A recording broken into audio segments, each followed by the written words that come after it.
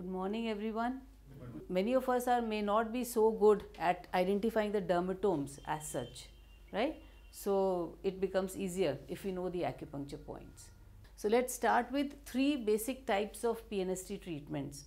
One is a basic PNST treatment which involves the balancing of the autonomic nervous system. Second will be the dermatomal PNST, will teach you where all these dermatomes will cause the problem. Like dermatome is where the spinal nerve, each spinal nerve is entering and going into the periphery.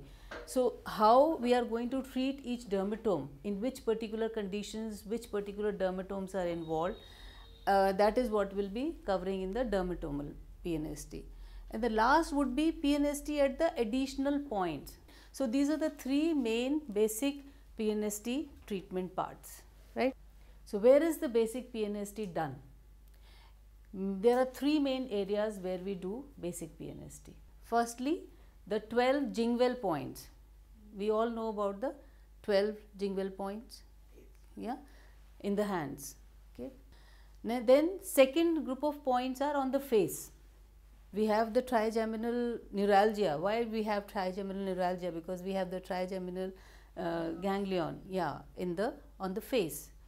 Then there are thirdly the points on the head, right? Top of head, side of head, back of head, right? Specific points, and they are going to stimulate specific branches of the trigeminal nerve, but also some of the branches of the facial nerve, okay?